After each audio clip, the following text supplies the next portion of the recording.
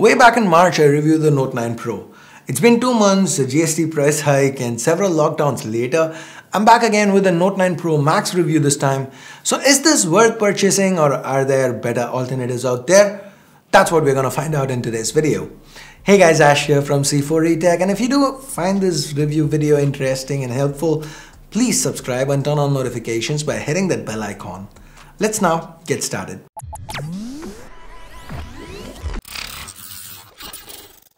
When it comes to the Note 9 Pro and the Pro Max, we have a lot of similarities. I mean, they're essentially the same phone, but with different optics. With that being said, there are a couple of important changes. So let's start with these changes first. The first one is that we now have a 64 megapixel primary camera with an f1.89 lens instead of the 48 megapixel f1.79 lens combo.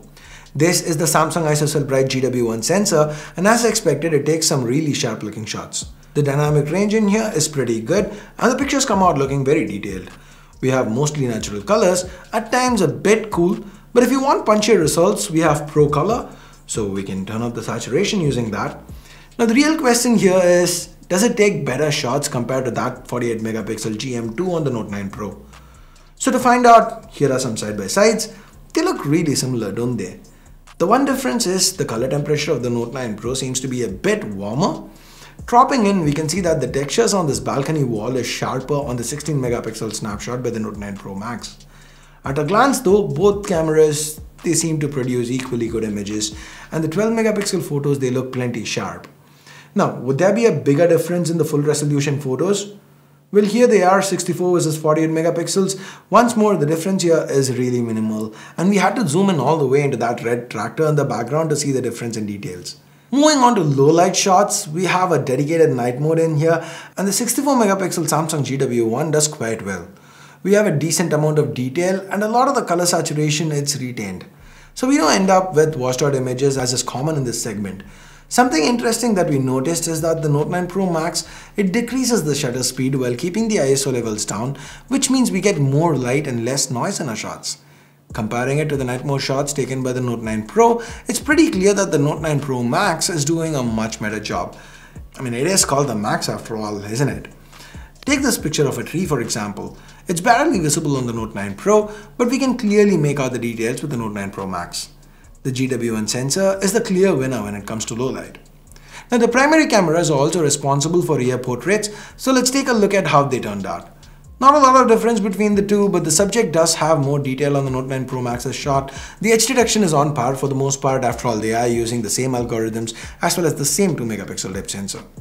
Both phones are capable of shooting 4K 30fps video, and honestly I felt like they were virtually indistinguishable here. Great punchy looking colors with nice detail levels, and even the dynamic range here is on point. We also have an option here to shoot at 1080p with EIS. The resulting footage is a lot more stable with way less noticeable bumps and shakes. Oh, and there's an option to shoot full HD video at 60fps and HD slow-mo at 960fps as well. We have an upgraded selfie shooter. This 32 megapixel camera takes some good looking shots. The selfies turned out sharp with nice skin tones, but the background, it does have a tendency to get overexposed. As far as selfie portraits go, the edge reduction works out quite well. Now comparing it to the selfie camera on the Redmi Note 9 Pro, despite the front camera having double the megapixels, the detail levels, they ended up feeling pretty similar across the board. Other than the primary 64, we have an 8 megapixel ultra wide, 5 megapixel macro, and a 2 megapixel depth sensor, making up the quad sensor array to the back of the Note 9 Pro Max. Like the rest of the phone, these three cameras are the same ones that we've seen before on the Redmi Note 9 Pro. Now, if some of these highlights have kind of slipped your mind, here's a quick little spec refresher. We have a premium glass sandwich design in here, sporting a 6.67-inch screen to the front and weighing in at just under 210 grams, the Note 9 Pro Max.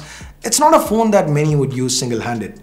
The rounded glass back makes it easy to hold, but thanks to the super reflective and glossy finish, this phone feels slippery in hand and ends up collecting a lot of fingerprints and smudges. So that's why I kept it in a protective case all the time. Another big one is the camera bump to the back. If we keep the Note 9 Pro Max on a flat table and then try typing on it, the phone just rocks around right to left thanks to how protruded that camera bump is.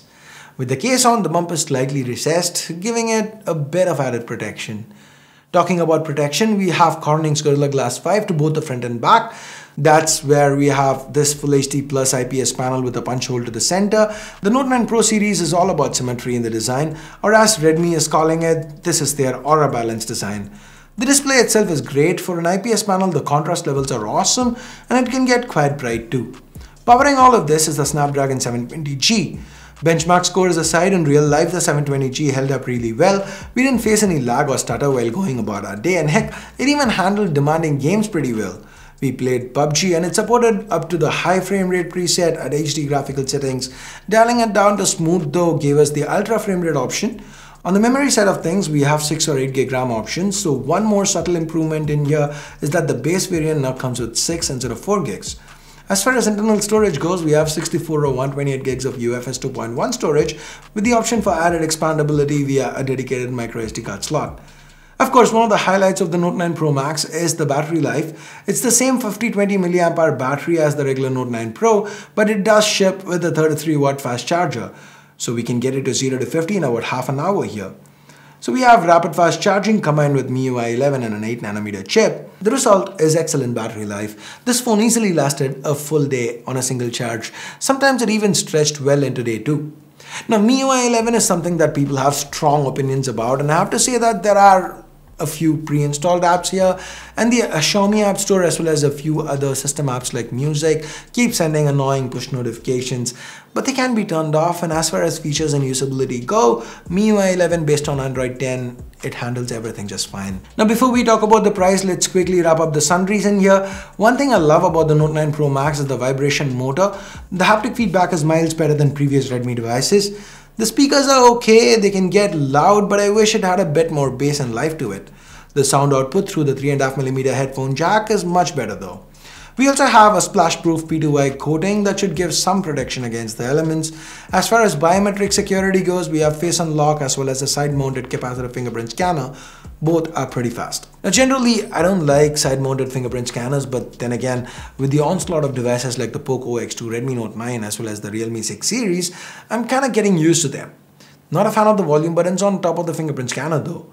They're a bit out of reach for me and I had to do some finger gymnastics to get there. But hey, Redmi is still one of the last brands to retain an AR blaster up top, and personally I find that quite useful. Overall though, my experience with the Redmi Note 9 Pro Max was largely positive, and at 16,499, I would have been happily recommending it had it not been for two other phones. The Poco X2 comes in at 1,000 rupees more, but with a primary Sony sensor, better hardware, and a 120Hz screen, so gamers might want to actually get that. And photography enthusiasts might prefer spending 1,500 bucks more for that telephoto camera, video features, not to mention the 90Hz screen that the Realme 6 Pro has to offer. Now, does that mean the Note 9 Pro Max at 16,500 is a bad buy?